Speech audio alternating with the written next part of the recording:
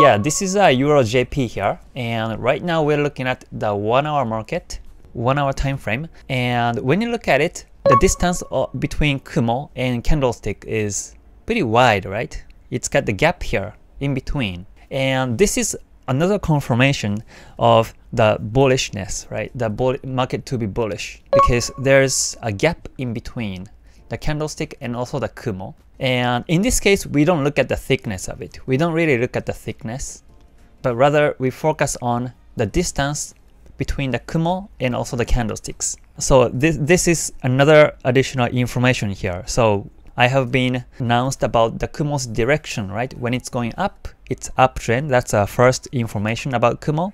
And the second information is that when the Senko span 2 is horizontal, or Senko span B, whatever you call it, Senko span B is horizontal, that means the market is in the retracement, right? In a retracement. And right now, in fact, the Senko span 2 became a little bit in parallel, horizontal here.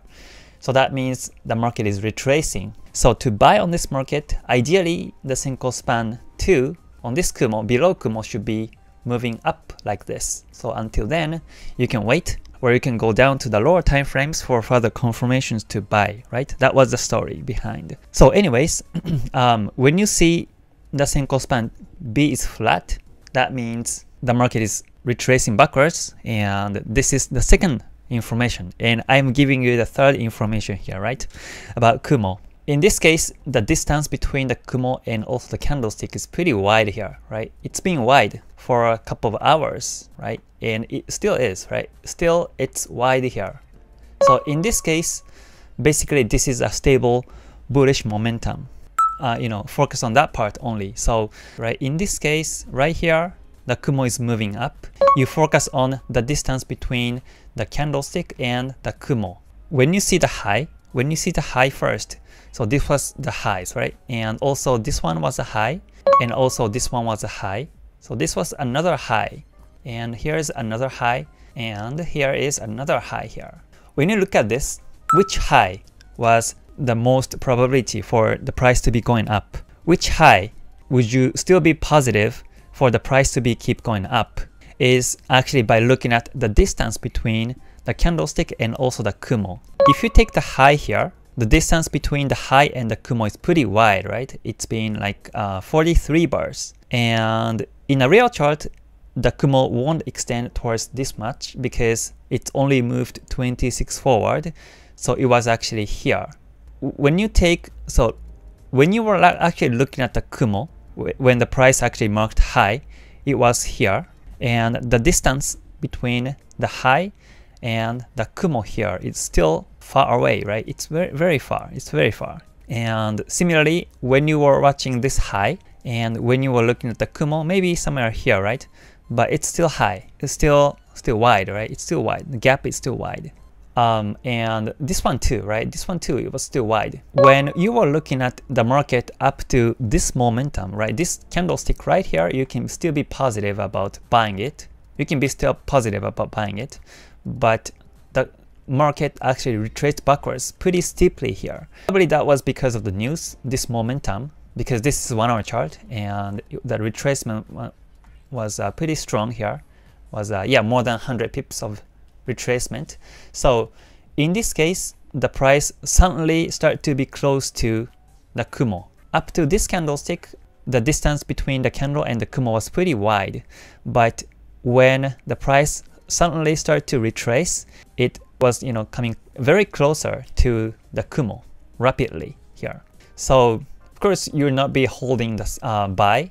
Maybe when you see this retracement, probably you will have to cut loss at the recent low here, or probably at this level. But even if you cut the loss here, right, like right here, you can still measure the distance between this candlestick and the Kumo, right? So between this candlestick to the Kumo, it was forming right here. The Kumo was actually exactly on this candlestick right here. So the distance between the candle and the Kumo at that time was getting a little bit narrow here, right? And as you keep watching the market, you see the candlestick, the gap between the candles and the Kumo is getting tighter and tighter here, as you can see. And eventually, the price actually went inside of the Kumo. Yeah, again, when you were watching these highs right here, you can still be positive for the market to be going up to this candlestick right here. There was a possibility that the market keeps going up from this high. It can renew even higher because it's got the distance between the Kumo. However, for some reasons, the market started to retrace, and at that time, the distance between the candle and the Kumo is getting smaller and smaller, and eventually it went inside of the Kumo. So the distance between the candlestick and the Kumo is actually the confirmation for the momentum of the market trend. Let's look at the pound yen daily chart, and let's look at the distance between the candlestick and the Kumo here. What do you see? So far, I was talking about the distance between the candles and the Kumo, and in this case, you look at the highs, right? Because the Kumo is moving up. What you have to look for is these highs and the distance between the Kumo to that highs. And right now, what do you see? Right now, the distance between the candles and the Kumo. Let me just ask you here with an open question. What would you see when you look at the distance between the Kumo and the prices?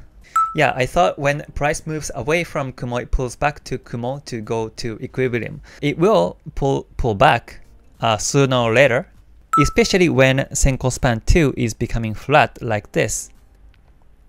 That's for the retracement. That's when the candlestick will be getting closer to the Kumo. Well, there's a possibility that the candlestick might be getting closer to the Kumo, but it's not always the case. The Kumo can way below the candles and the momentum keeps going up. There's a cases like that too. That's for the retracement. That's when the candlestick will be getting closer to the Kumo. Well, there's a possibility that the candlestick might be getting closer to the Kumo, but it's not always the case. The Kumo can way below the candles and the momentum keeps going up. There's a cases like that too. So what do you see now? What do you see the relationship between the candles and the Kumo here? Do you care about the Chikou span? Yes, of course. Yes, of course. Exactly. It's getting closer, right? It's getting closer now. These highs, we're not talking about these candlesticks, but we're focusing on the highs right now. This was a recent high, and compared to here, right, compared to the previous high, look at the distance between the highs and the Kumo. Right now, it's getting closer, right? Definitely. It's getting closer. Right here, when you look at this high, actually the Kumo was forming 26 candles ahead, so that means it was, yeah, like about like this place, the same place around here. So when you look at the distance between these highs in relation to the Kumo, it's getting closer now, right? So that means there's a possibility that the market is going inside of the Kumo here. So that's the evidence right now for the retracement. Previously, when you were looking at these highs right here, it's got still the distance, right, between this high and the Kumo. I think that this was like 26 maybe, and right here with the 26 candles right like here, still got lots of distance, right? But right now and up to here, there was still a distance between the candles and the Kumo. But when you look at this high right here, it's getting closer, obviously, right? Visually, it's getting closer, and that means the market is most likely the market will be going into the Kumo here. There's a higher chance that it can go into the Kumo. And when you look at the Kumo right now, it's like a thread. It's like very thin. Senko span 2 has been flat. The Kumo has been flat.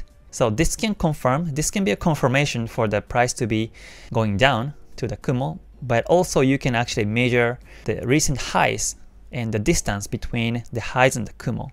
And that can further confirm you that the price will be inside of the Kumo here. When the Kumo is moving down, you look at the lows and capture the distance between these lows to the Kumo.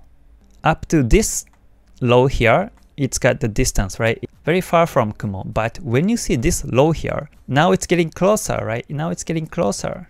And when you see this, the market actually went inside of the Kumo, retraced backwards, right? And at that time, the Senko span 2 was flat. But here, right? But even if the Senko span 2 is flat, when the lows got distance between the Kumo, right? You can still be positive for the market to keep going down, even if you see these horizontal Senko span 2. So that's the difference, and that's how you can actually capture the bearish momentum, a bullish momentum, by looking at the Kumo. So again, first you have to capture the direction of the Kumo, right? If it's go up or if it's going down, all right? That's a primary thing. Or if it's horizontal, you have to be able to identify the angle of the Kumo, right? Then you look at these Senko span 2 here. You focus on this Senko span 2, and when it's horizontal, you have to watch out for the retracement always, because it's always retracing for backwards, right? When the Senko span 2 is horizontal. And the difference between retracing to the upside or not is the distance between the highs and the Kumo, or the lows and the Kumo. When it's still got the gap here in between, even if the Senko span 2 is flat, when there is still a gap here, you can still be positive for the price to be going up. But when it's flat and the highs is getting closer to the Kumo, that's when you really have to worry about the retracement for the price to be going inside of the Kumo here. So this is something that you can watch out when you're looking at the chart with the Kumo.